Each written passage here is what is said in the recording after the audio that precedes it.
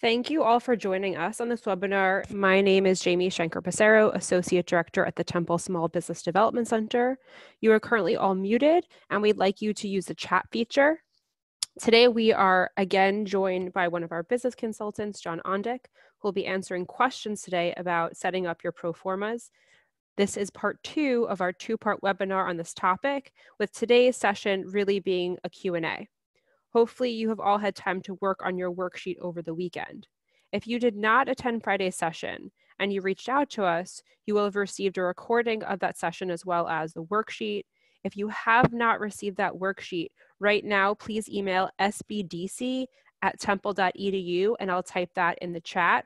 And my recommendation is just to follow along as best as you can.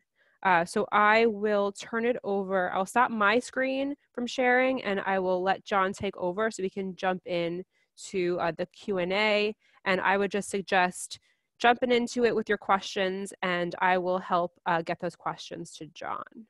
Great. Thanks, Jamie. Sure. Where was I? Just said that. Okay. So folks, you should be looking at the same spreadsheet that we went over on Friday, and I just added a couple of bit more entries of data so that when I recap again, it gives you just a little bit more flavor, so you get a sense of how the formulas in the background are working and what you can do with this. I want to add that my colleague Carl Kraus is also on the line here with us today, and so between us, we will do our best to weigh in and address whatever questions that you may have about this particular projections tool, which for those of you who are new, I am very high on. It's all in one sheet, and I think has a lot of power to it. And for those of you who worked through it over the weekend, either about what your experience was doing so, or we will also talk about more broadly financial projections, going to your bank, looking for the disaster loans, etc. Okay? And John, can you share your screen with us? And I think you're going to do a brief recap of what we spoke about on Friday, right? Yeah, I'm sorry, Jamie. I thought I was sharing my screen with you. Oh, it looks like, yep, there we go. Okay.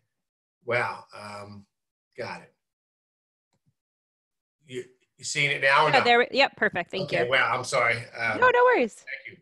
Okay, so so folks, without any further ado, I apologize if you heard this on Friday. I know when I learn something, I always pick something else up again, even if I've been through it once. But I'm not going to spend a whole lot of time on the form.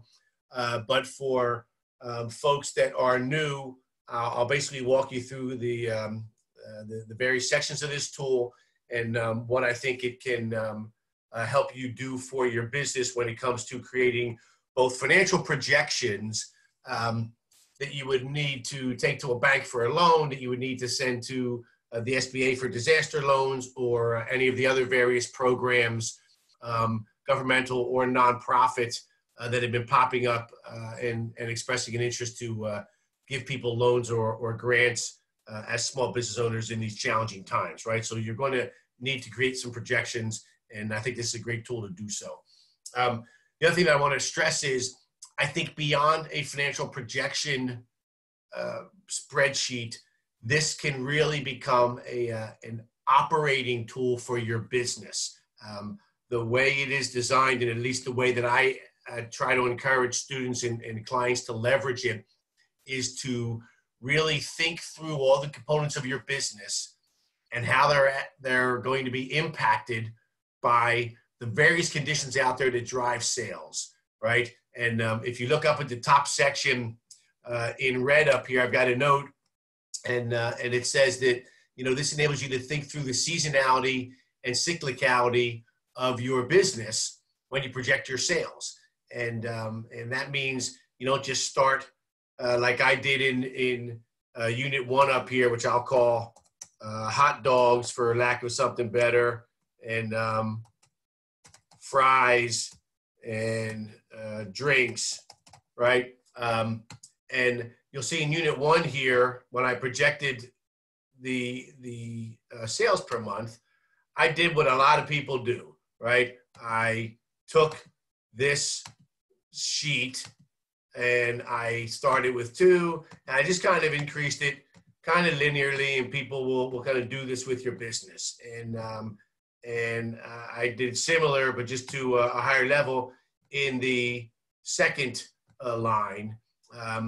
And what I'm encouraging you to do, again, if you go back up to the note, is not to say, yeah, just kind of straight line growth, because that's just almost not going to happen in anyone's business, but to look at things like weather, holidays, the school year, and whether the population is now around for you to sell to or have left, whether that's school age kids, high school age kids, or colleges. Also understand the funding cycle, right?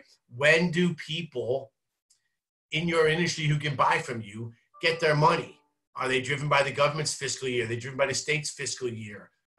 If they're a B2B sale, when does that company operate? Do they close in June, September 30th, December 31st?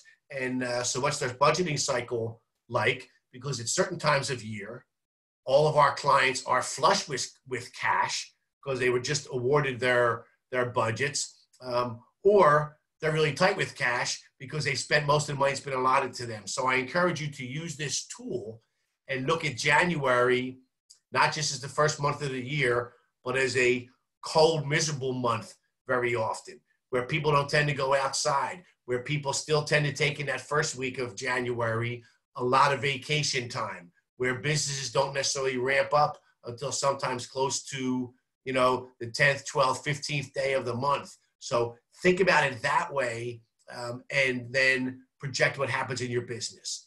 In February, do you have an increase or a decrease because of something like Valentine's Day, or again, because of the weather? Spring break and schools go away. You've got Mother's Day, you've got 4th of July. So all those holidays, the various weather implications, funding, school populations. What I didn't talk about on Friday, but are also things like trade shows in your industry, big conferences in your industry. When I was at Aramark, I went out to the annual big food show in Chicago, and I met many of our suppliers out there who did anywhere from 60 to 85% of their annual sales at this 3-day conference, right? So first of all, imagine if your lead salesperson, him or her, ends up with laryngitis that weekend and can't make it. They got the flu, the conference gets canceled. Imagine the impact, right? So trade shows can be very important. Conferences, even big local meetings, can be really important on your sales and how they impact your customers, your target market. So all those things should be factored in here as you make your projections. So that's the idea of the tool, right? Briefly, I've got a hot dog up here. I'm up in the unit section. I sell it for $10. If I sell 2 in January, the formula has taken $10 a hot dog times the 2 hot dogs and come up with $20. So only the units in the sales part here are what you're putting in. Everything else, the machine, if you will, is calculating for you. So if I've projected my sales in here for January of my 3 product types there, here's the sales that I'm making in dollars from those.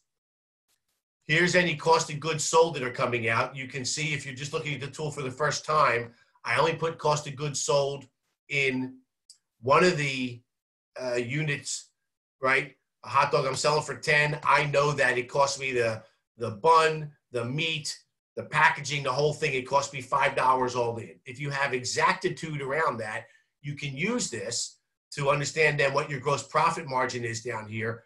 But what I really encourage folks to do is just say, whatever expenses I have associated with selling these products, find a bucket on this lower half of the form and put it in there somewhere. Take seminars and reclassify that as raw materials, right? Take recruiting and make that packaging or whatever you want to do, right? I was supposed to say packaging. I don't type very well, sorry. But you get the idea here. I think it makes it nice and neat. You project what it's going to cost you each month to produce as many of these things as you're making, and it's just easier to capture it in one bucket because a lot of people really struggle with cost of goods sold. If you're comfortable with it and you want to put it up here, fine. So just to finish walking through the sheet, I've got the units that I sold. Here's the sales I made from it. Any cost of goods sold expenses were deducted out. Here's my gross profit. And then it adds up here for each month, my total gross profit for the month. All these items at these volumes, at these prices, and this is how much I made. And then you can see it comes over in totals for the year. To give this some reality, if you'll see in the month of December, I stopped with these little units of sales and I increased them, to 130, 2,600. And I did that with a couple of expenses down below as well, just so you start to get out to some larger numbers for your, real small business. Okay. So here's my gross profit for every month and for the year. Now we get down to this bottom section, operating expenses. As I said on Friday, there's a line in here for almost anything that you need. And if not, take it out like I just did with raw materials and packaging and then put your figures in there, right? And that was supposed to be 300. And then, of course, just like down below, it totals it for the year, right? These are all the months. And then the worksheet will total all your operating expenses, right? So I've got 100 here, 50 there, and I had another 150 up the top here. So you can see that that it's working. So that's $300 in total expenses. And it leaves me a net, in this case, operating loss of $30 for the month because I only made $270 that month in sales. It cost me $300 that month in expenses. So I only had $30 left. Now you can see as we scroll across, I made money in February, lost money in a lot of these other months. Because why? Because I didn't put any other sales figures in up here, right? So that's what ideally you should be doing. But at the end of the year, the spreadsheet took all of my monthly losses and profits, and it totaled up to for the year. In this scenario, I made profit of $29,000 because of this big month of December. So those are the areas of the tool. I'm not going to go into it anymore. Here's the units where you pick what you're selling and what price. Here is where you project the sales for the month. Everything else in here comes out based on the formulas. Down here is where you project things in. And if you're not going to fill all these lines, and I encourage you not to, for purposes of this tool, put your big expenses in. If you know something for every line, put it in. But if not, make sure you capture the biggies: salaries, rent, potentially office supplies, utilities, the ones that I put in here.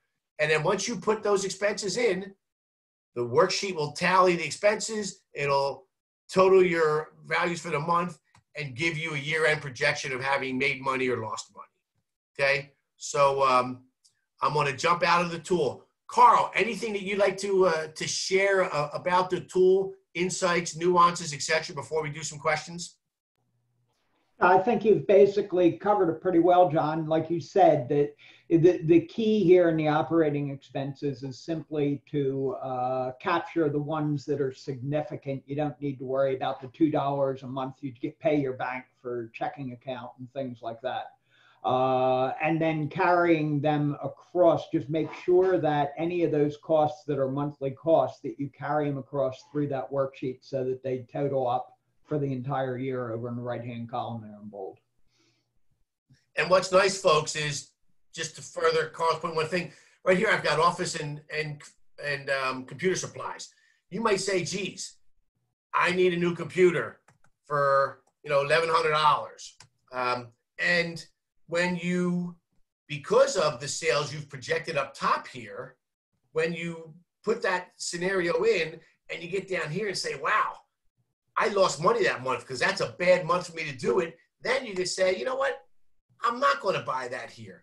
I'm going to hold off, scrabble it together as best I can, and I want to buy it out here in December because according to my projections there, I'm making $20,000 that month, right? So I can better afford it. So that's part of the beauty when I say this isn't just a financial projection tool, but it's an operational tool. Because if you operationalize your sales up top and make realistic projections, then down here you can play with expenses and say, if I have the opportunity to, when am I best prepared to spend certain amounts on consultants or marketing or any other sorts of events, okay? I did see a chat question in here that says, we teach art classes. I'm sorry, Jamie, I'm jumping in a second just so I see it right there, right? But it is something I want to address. Our business is a service business. Is it okay if I only have revenue and operating expenses? Absolutely, folks. And what I often encourage people to do if you have a service business is categorize your units as either an hourly rate, right? I do one massage and I charge, $50 for that hour massage. Or I might have a subscription by the month or by the year where they pay $300 and they can come in as often as they want, right? So hourly tends to be a fee for service, a daily rate. The subscription can be what could be some sort of bucket of time you sell for people. And then this may just be a per project, right? So I also, besides having a monthly subscription, have a annual, program where for $1,000, I give them however many massages you give them a month, whatever. And then you decide down here how many of each of these types of massages or programs I'm going to sell in each of the months, right? So one other way that people will put services in here, because it's not exact, and most of us in the service business don't have set prices all the time, right? So you may just put here a big project, a medium project, and a small project. Or if that doesn't work for you, you can make that a complex project. And for something that's complex, you might charge somebody, $10,000. And for a, medium type of project, maybe you bill people $4,000. And then for something that's kind of simple or basic, you may just charge somebody $1,000. The reality is, in most of our businesses, you're not going to have a project, complex or not, that's just $10,000 bucks. But if you have a fair amount that are more than that and a fair amount that are less than that, you're kind of ballparking and saying, kind of in the middle for most of my complex projects is 10,000. Most of my medium projects are between like 3 and 5. I'll pick 4. Most of my basics, some are little at 500, some are as much as 1,300. I'm going to pick a number that's easy to work with, right? So you're kind of weighting the averages of your projects in each of those areas. And this way it makes the tool workable. If you try to imagine and put a price in here for every type of product you're going to sell in a year, that could be dozens and dozens of different prices, and then you can't use the tool. Okay? All right, yes. I just want to get to an earlier question that you asked. If we are applying to defer loan payments, do we still project them as if they would need to be paid in the projection forecast? If you're applying to defer them, that was the question, right? Yes. So my answer would be yes, I would put them in, because whenever I encourage people, crazy times like this or business as usual, to do financial projections, I always err on the side of financial projections should be conservative so that all surprises are positive surprises. So what I mean by conservative is basically, unless you're really sure about a sale, I don't necessarily include that in. But if I have any chance of having a expense, I do include that in. That way, I've kind of been a little conservative on projecting what my sales will be. They're a little bit lower. I'd be a little bit more aggressive of projecting what my expenses could be. They're a little bit higher. And therefore, that should be a mid to worst case scenario because I have all my expenses in, but maybe not all my sales in. So to answer the question directly, yes, I would project it. Then if a grant is given so you don't have to pay those expenses, now you make more money in each of those months. If you didn't put them in and you lost it, then these projections were going to be overly rosy because you hadn't captured the expense in there, right? So I'd rather have the expense captured and then say, ooh, now I don't have to pay it, then say, I'm probably going to get approved, so I won't put it in, and then get a negative, again, what I call a negative surprise, okay? Yeah. Okay, so question, I think, about the unit descriptions. How would I adjust this for jewelry that varies in price point? Do I find an average price point? So in terms of the unit descriptions, cost of goods sold, you have, I think, 3 items there. So for businesses who have a lot of them, do you advise thinking about your bread and butter? What are your 3 most popular, or more of the average? Yes. So two answers to that, Jamie, and yes, you're on to it. Two ways to do it and work within this 3-unit tool. And that is to look, as Jamie said, and as you know about your business, your top 3 sellers. And if, necklaces, engagement rings, and some sort of brooch or whatever are your top 3 sellers, and you think that, and you know that they represent 60, 70% perhaps of all of your sales, then this tool can work. It won't be exact, but you're modeling about 70% of your business, and I think that makes it actionable. You just realize that there's some other sales in there, so your sales will actually be a little bit higher than this comes in. So that's one way to do it. And then to put the price in, you would take kind of the median point, right? If I've got engagement rings that go from A to B, I kind of take the weighted average and say, on average it's $600. I sell some for $3 and some for $1,000. So that's the one answer. The other is to look at your total sales and maybe go back into something that looks more like a big purchase, a small purchase, and a medium purchase, and try to create a hypothetical customer that says, yeah, my average customer spends around $200 if it's a big purchase, $100 on a small purchase, and $20 otherwise. You can make this be customer-centric instead of product-centric, and then you would just project down the bottom roughly how many of each of those customers you get each month.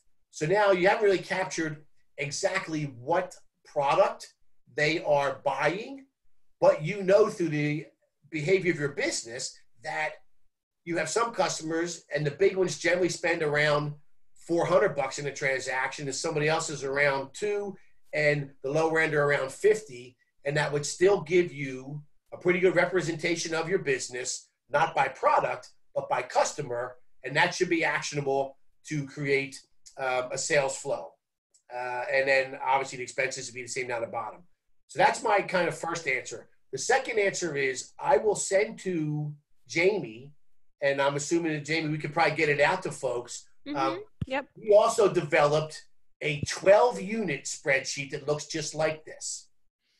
Everything is the same except there's this place for you to put 12 units. A lot of our restaurant clients and a lot of our, honestly, jewelry store clients use it.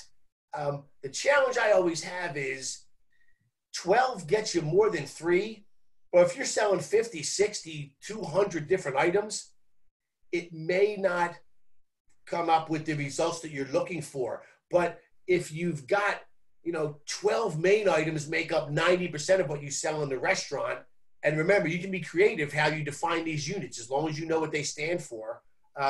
If you have 12 big sellers, and yeah, you might have another 100 items, but that's only 5, 10, 15% of your sales, then you might find this 12-unit tool better. Everything else works the same way.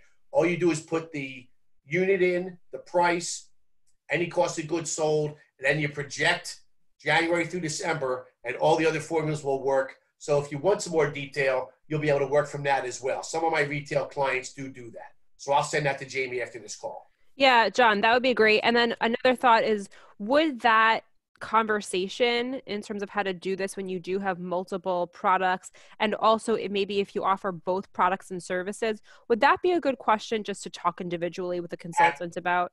Absolutely, right. I feel like it just varies so much from business to business. And folks, this is why Jamie is in the leadership seat and I'm just sitting here along for the ride. When I taught this in our workshop, we would spend an entire night on this tool, not going through it because you've already seen it's not that complex.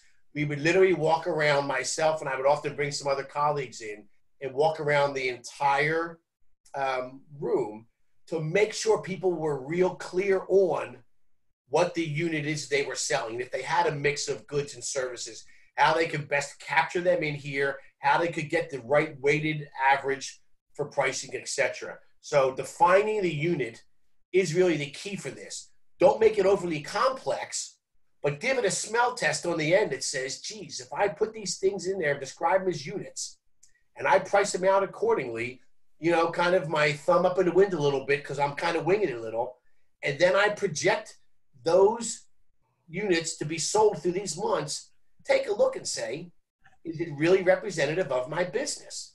Many times the answer will be, yeah, it's close enough to be actionable. And sometimes it'll be, no, you know what?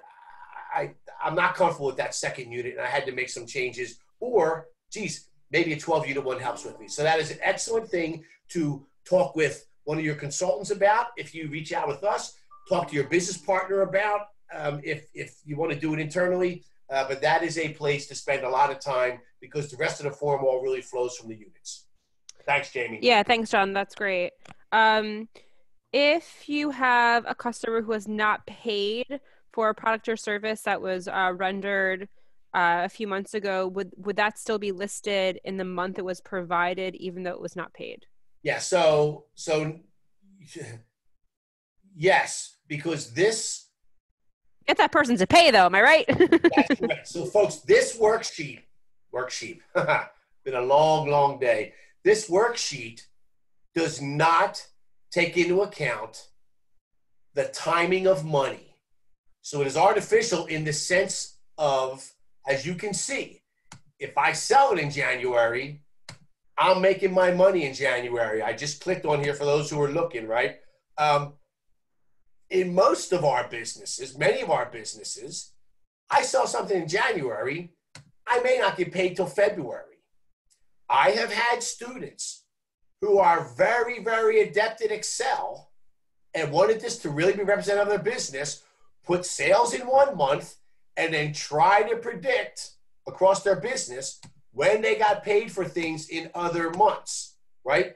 30 days later, net 45, whatever. It really, really can go awry if you're not really on top of it and very comfortable with that. So this does not account for the timing of money. It assumes you get paid in the month that you sell it.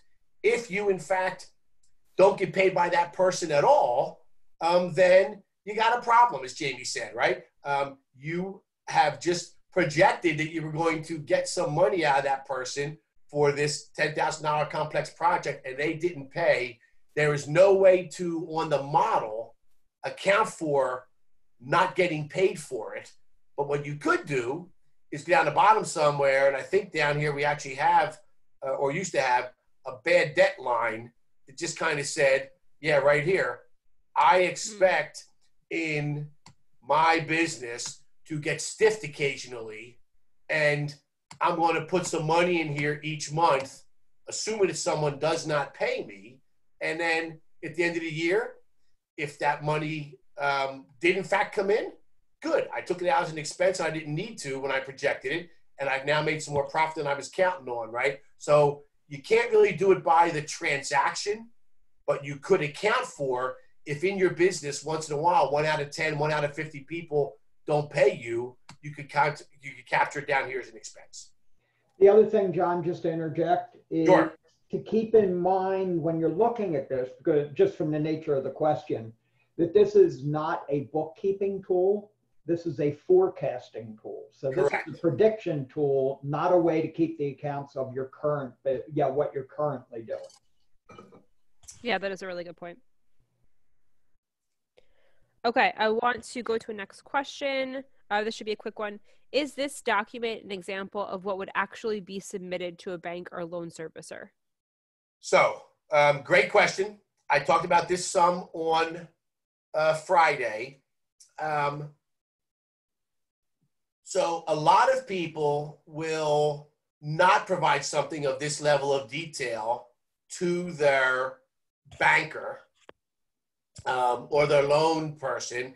They will capture by month their sales, their expenses, and what their profit is left over, ideally profit left over, and they will not share all of the buckets of expenses in between. So they would basically take the sales numbers up here, right? I've got my total sales. They'll take out their total expenses, and that'll leave them as an income or loss for the month, and do it that way. What some people will do is capture maybe their top 2 or 3 expenses, because for all of our businesses, that tends to be people, real estate, and supplies, or utilities, insurance, and some other things, right? But we tend to know what our big buckets are. So what people will do if they want to show their banker that they have some sense of, I don't just have expenses, I know what the big ones are, and I want you to understand that I understand that. They might put in personnel, utilities, rent, and technology, and they just have a bucket that has other expenses. So that kind of operationalizes it a little bit. If you really, what I do like for people to do, particularly if you have a complex business and if you don't have much of a relationship necessarily with the banker, if you show them something like this, right, what it demonstrates is you have really, really thought through your business. And while no projections are ever accurate, it at least shows the logic that you used as to how you projected sales based on each individual month, and then how you are planning for expenses, having really thought through it, right? So you don't need this level of detail, but you could. What I tell clients when they're taking projections to a banker or a loan officer of any type is to give them the first year, month by month, sales and expenses, this projection, so that they get to see what your business looks like and that you've thought through seasonality, cyclicality, those sorts of things, that they know that May is a strong month for you and November is dead, right? And that they know that you know that about your business. So that's why you're giving them that monthly detail, to show them that you understand how your business works month to month. Then in year 2, I give quarterly projections of sales, expenses, profit left over for just Q1 through Q4. And then in year 3, I just give an annual total, or I recommend that people give an annual total that says, here's what my expenses are, here's what my sales will be in 2022, here's what my expenses will be, and here's what my profit or loss is down the bottom. I do that because I have never seen a financial projection in year 2, let alone in year 3, that was anywhere near accurate. And so why waste the time to try to really create what is, in my simple, humble, one man's opinion, almost impossible to create, what my sales look like April 2 years from now. But when you look at the year, you have a much better chance of being more accurate, because now you're projecting on an annual basis. Here's what year 1 looked like, and I really put a lot of thought around that. Here's what year 2 looked like quarterly. So if January's a little off, February's a little off, March is a little off, together they kind of baffle that. And then I get to say, after year 1 and year 2, here's what I think the growth of my business is going to continue to look like. And now I'm out to year 3. So monthly in year 1, quarterly year 2, annual year 3. And if you want to use a tool like this, you can, but it's more detailed than most bankers or loan folks are going to want to see. Okay, thank you. So this is a specific question, somebody who left the chat but is coming back and could apply.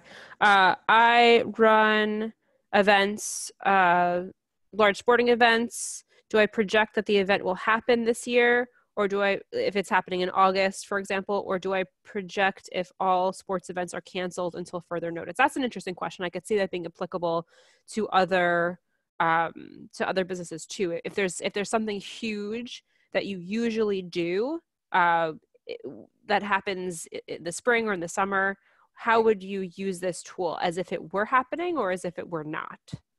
That's a hard one. That's a hard one because we just don't know. I'm going to jump out here and say that Carl's crystal ball might be a little better. Let him take the first pass. My crystal ball would be, if you're talking August, you've probably, you can argue that there's a 50-50 chance of that happening. Yeah. Something like that. My somewhat cloudy ball that isn't very crystal-y says that if you want to get the loan, the worse it looks, the better. Yes. So Right. if you are doubtful of something, I would assume that it's not going to happen. Right. Or do a version with it happening and without. Right. And Right. then put in basically an explanation of this is the best case, worst case, and the best case is only about a 30 or 40% chance of actually happening. The worst case is more like a 60-70% chance. Because it just needs to make sense to another human. It has to make sense to a human, which is the lending specialist that's looking at it. And they don't know when this is going to be over either. They're perfectly clear that everybody's just in the dark right now. They're doing the best job they can do as well. So if you can explain things clearly, and that's true about anything with this application, if you can explain things clearly and it makes sense, they're going to listen. Quick question, I think just about the worksheet and its editability. Can somebody who we've sent this to add more unit rows so that they can calculate below accordingly, or would that maybe mess up the? No, I have had many students over the year. In fact, we got to the 12-unit one years ago because a student in my class built it because 3 didn't work for his business, but 12 did. And then we started teaching it thereafter. So if you are comfortable with Excel, this is pretty basic. You add some rows in under the units, and you then add them in under sales, and then the formulas will copy and paste down through all the other stuff. So certainly feel free. What most people do when they send these back to me is just to make it more readable. And I encourage them to do that. They go down to the expense area and they wipe out a lot of the expenses that they don't expect to ever have. They put a couple miscellaneous ins for placeholders, and they take this 40-some lines and break it down to 15 or 18 lines so that it just looks easier and it looks clear and it's easier to work through. But yes, if you're good with Excel, you can, there's no, what do you call here? Pride of authorship. Do this with whatever will benefit you. I think the caveat there, John, is you must be good with Excel and know what you're doing with changing those formulas and copying things in and that type of thing. Absolutely right. And folks, you know who you are. I've had a career of telling people, don't let the MBA in finance from the Wharton School fool you. I never modify this because I couldn't have built it in the first place.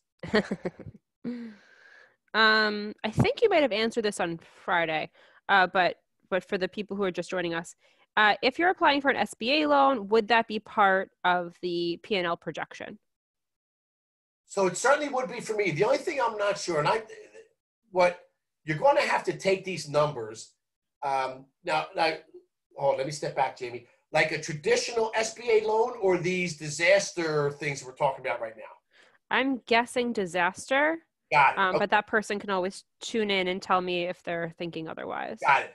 Because the disaster loans have an online application, and you're going to probably end up taking the numbers from this exercise and putting them into the form. If you're talking about submitting just for an SBA loan, then absolutely, I've had many people submit this as a financial projection because you really build your loan package. They tell you what they want in it, but you build it and give it to them.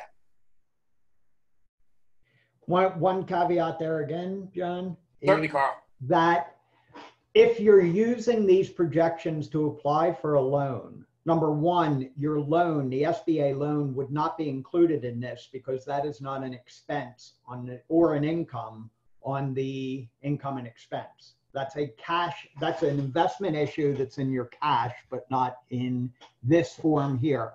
So normally what they would do is you would just go ahead and do your expenses and your income, your sales, the way this is done, and then go all the way down to the bottom line where it has your net income. And I think in this case, John, you show losses. Can you scroll down there? Yep, sure can. So yes, the way this is set up, it demonstrates, it shows out his losses just because I just plugged in some stuff. But yeah, right, which is fine, which is good. Yeah. So you'll see losses here, and then what they will look at is when you sum up the losses, if this is actually a loss, then it's a $1.3 million loss. If that's the case, then you're asking for $1.3 million to cover that loss. So your loan, this would help to justify a $1.3 million loan to support the losses so that you have the cash to pay these expenses while you're under lower sales numbers than what you would normally have. And just to jump on to what Carl said and relate it back to what he actually said earlier, right? Part of what I like, folks, about this tool, you've already heard me talk about the seasonality, cyclicality piece up top when we're projecting the sales, and then down here when we're projecting the expenses, is it empowers you to tell the story of your business and get the idea across that is beyond the numbers, right? You just send somebody something that shows I'm making this much money. They make a numbers only based decision. They make that based on as much detail as you've been able to give them. If you can show them, I know how my business looks. I spend money on this. I don't spend money on this. I spend money in the summer when I'm fat with cash. I hoard it in the wintertime. The logic that is baked into this is much more robust than is in most people's basic P&L that says, here's what I made, here's what it cost me, here's what's left over. So if you have to persuade someone to give you a loan or give you a grant, much of that is baked into the logic and the insights of your business you put into creating these numbers, and it will let you tell a much better story, because to me, the story is what comes down to most funding things, right? So most of those, ideally, you want to get to a conversation with somebody. With these SBA loans, there isn't going to be any conversation that I'm aware of. You want to fill out the application and send it in. But in most cases, your banker, your nonprofit, your investor, you're going to get a chance to sit with them, and this can really help you put your best foot forward. Whether you're demonstrating profit to earn a loan, or to Carl's point, you're demonstrating losses and why you have those losses and how you're going to recover from those losses for someone you're trying to get a disaster loan or a grant from. Okay, there was a recent question from someone who submitted an SBA disaster loan asking how long they're taking to get back to applicants. If I recall from the webinar we ran last week, a representative from our local SBA office, I think she said 2 to 3 weeks, but there's a link to that webinar in our research page that will be sent out to all of you. Yeah, and I think at the end there, Jamie, she did say, I think she said, people are saying 2 to 3 weeks. Yeah, it looks like 2 to 3, yeah. I would think like 30 days, right? Again, being conservative. And she also did say that some of the onus on this was with the applicants, because after they award you the loan, you've got to get the closing documents back to them to accept it. And her prior experience was that sometimes people take a while to get those documents back to them. So that some of that time frame is going to be on you. So the lesson there, folks, is the day you get whatever you get from them, get it right back in. That puts you at the top of the queue. Okay.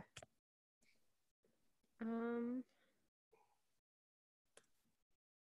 to see if there are any more questions. I think we may have answered all of them. And Jamie, if that's the case, I'm just going to do one thing I did not do on Friday, but this is a bonus for the Friday folks who might have come back and listened through this again.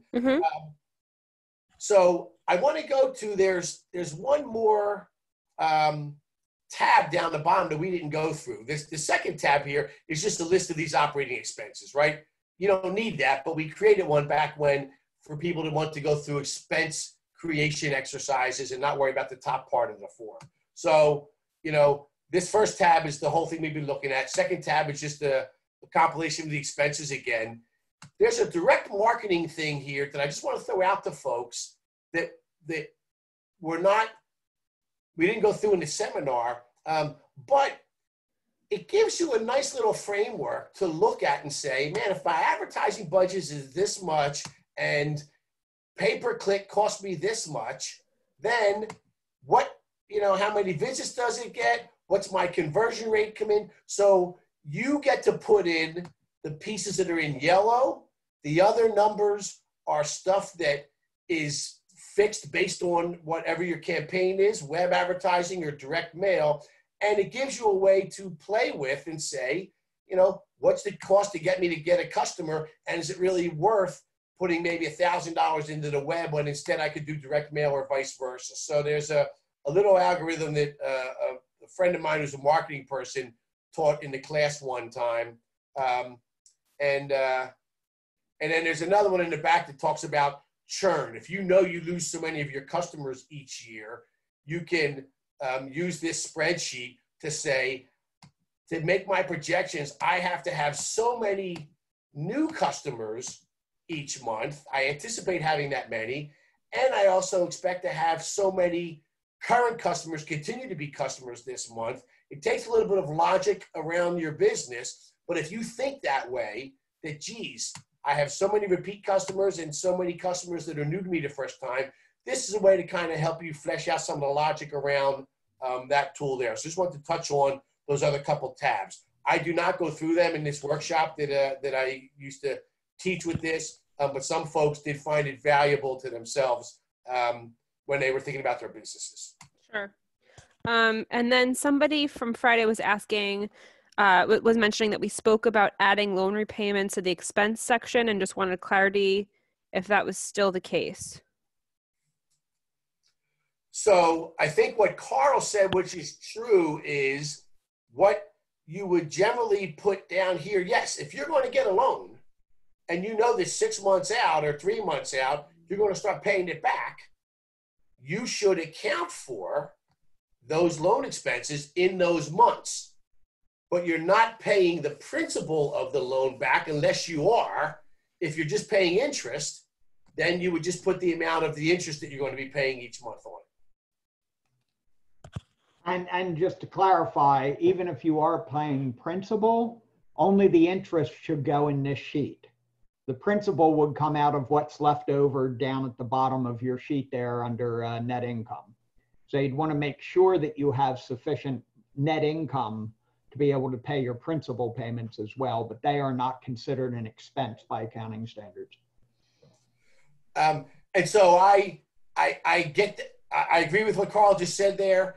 If you are looking at this as a cash flow tool, you could in fact have the principal payments up here, right, in the loan payment. But the bottom line is, if you're only going to have the interest here, like Carl said, you got to have a line somewhere down here. Even if you don't have the line that says, geez, my principal is $5,000 a month, I better have profit to pay that, right? So somewhere you would incorporate that if you're looking at cash flow on this tool versus just the straight accounting treatment of it.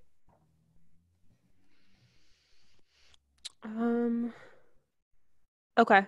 I think this maybe will be our last question. On the disaster loan application, it asks for a schedule of liabilities. Should that tie to the tax return uploaded, which in this case for this particular business would be 2018, or should it come from the financial statements, which would be from 2019 for this business?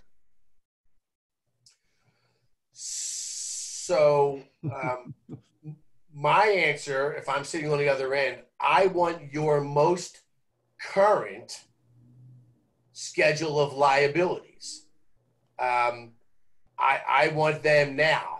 So if you are applying right now, I would list, because I looked at the form, what your liabilities are right at this point in time. Because if you give them the ones from 2018 or even the ones from 2019, they see those already. But those liabilities could well have changed over the first 3 months of 2020, particularly given what has happened to all of our businesses in the past month or so. So however you document your current liability, stuff you owe to people, I would use the most current documented month, whether it's what they look like at the end of January or at the end of February, or even real time the end of today, if you know what those balances are. Okay. And there was a question about the disaster loan, wanting to link to it. So I'm going to copy and paste that right now. Just give me a moment.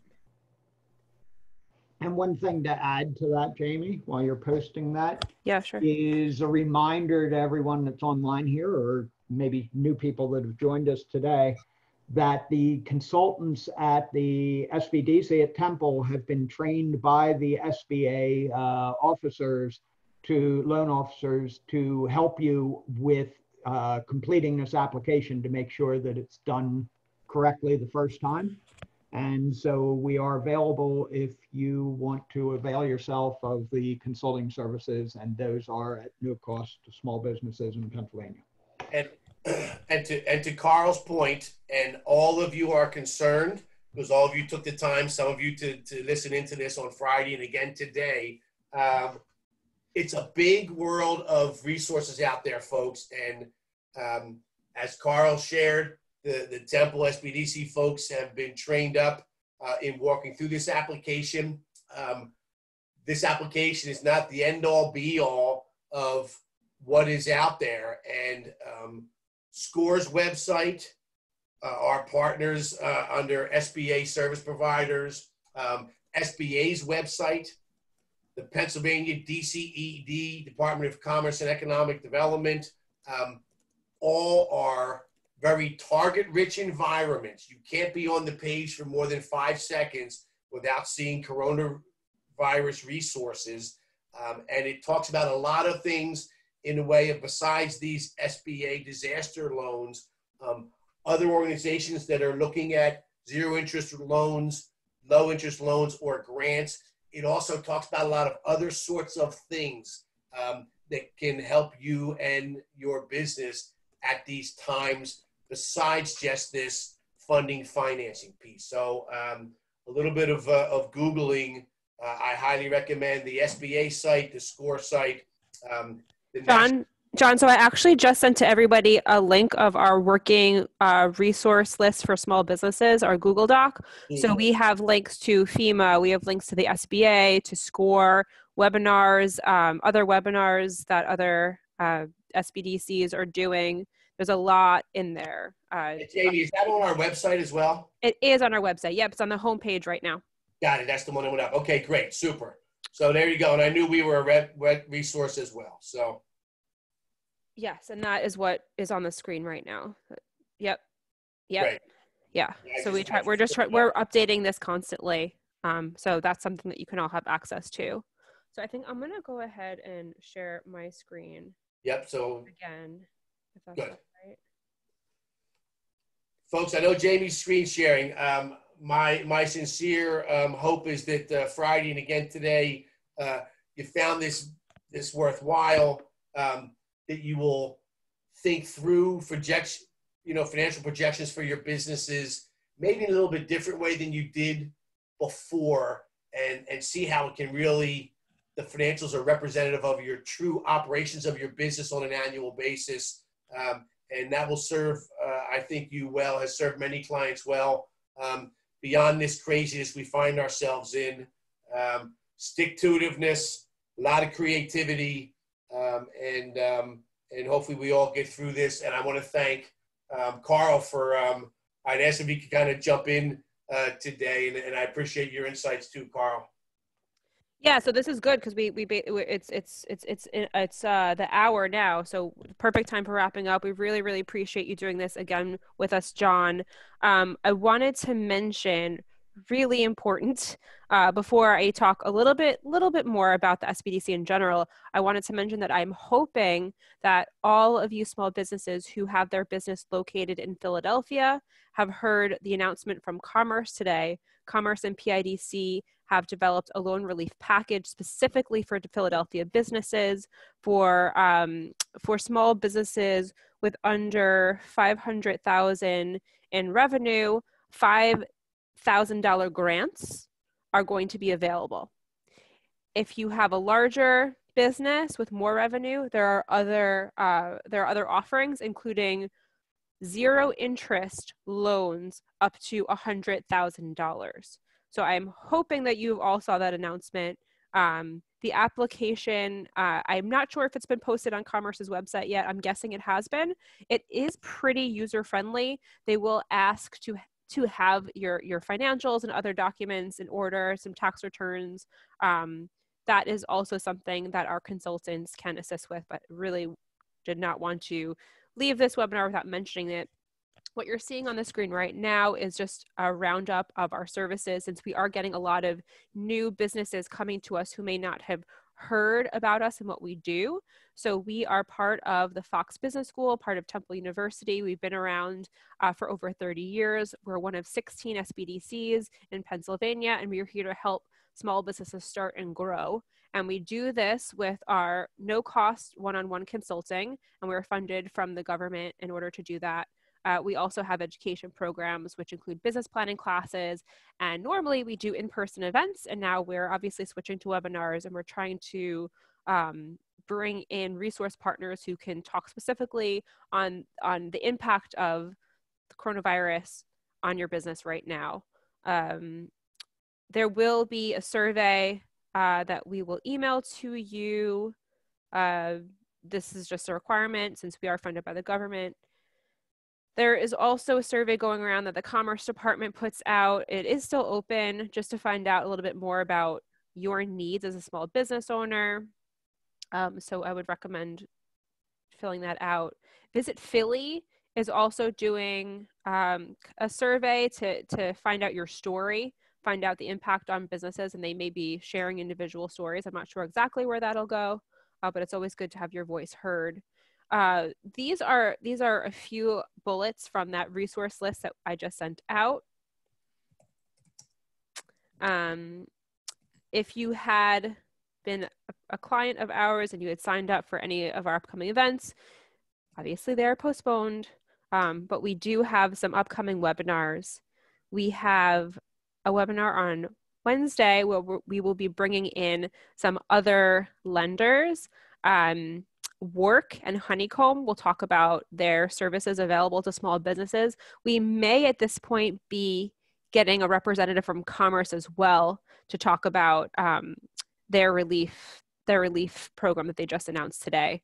On the 7th, we'll be talking about social media and customer relations as it relates to this experience and connecting with your customers differently. Also look out for a webinar or possibly a series of webinars. Most likely next Monday will be the first one. We just put this together today that will specifically focus on the hospitality industry. So events, restaurants, things like that. So look out for that. We'll make sure that all of you are on our newsletter so you can find out that information. Question about applying for grants as a new business. It really depends on what you're looking for. Or you're talking specifically about the Commerce grant? That's a good question. I am not sure. They may have a requirement about how many years in business you are. I didn't hear about that on the webinar. Do you remember hearing that, Carl? Yeah, Jamie, this morning in our Did session they mention with that? Commerce, they said that they would like to, or they're one of the criteria, how did they word it? It's not criteria. It's one of the things they will look at is length in business, but that new businesses are eligible, but they have limited amounts of money, so they'll be using different criteria to determine them. One Okay. of the criteria Yeah. is length And in to, business, but certainly to it's worth applying, even if right. you're in a business. And to add some of the other criteria that they will look at is if you can show a loss from coronavirus and also that you have employees. They really are looking to make the largest economic impact possible. So solo entrepreneurs are probably not likely to qualify. So I wanted to add that too. What you have in front of your screen now is our contact information. We are all working remotely. If you are interested in connecting with a consultant, that email on the screen, and I also put it in the chat, is the best way to request that. And the individual emails for myself and John are in there as well. Someone raised their hand. Do you want to type your question in the chat? Okay. Well, please feel free to reach out to us with your individual concerns. We are here to support you however possible. Keep checking back in if you're interested in more of these webinars that we're doing. And we will be emailing this recording and some of the resources that we mentioned to you afterwards. And in return, we ask that you please complete that survey for us. So thank you for tuning in. And good luck with everything. Please keep us in mind as a resource to help you as you navigate this situation. And folks, when Jamie says complete the survey, please be as honest and transparent as you can. If you loved it, it was worthwhile, tell us that. If you didn't like it and you wanted something else or more, please tell us that as well, because we do go through those. We do try to improve these sorts of presentations every single time we deliver them. So we take your feedback very seriously, good, bad, and ugly. And definitely if you have ideas for other topics that you'd like to hear from, that's great for us to hear as well. Good catch. Okay. Thanks again. Good luck, folks. Thanks, for joining Jamie. us, Thanks, Carl. everyone.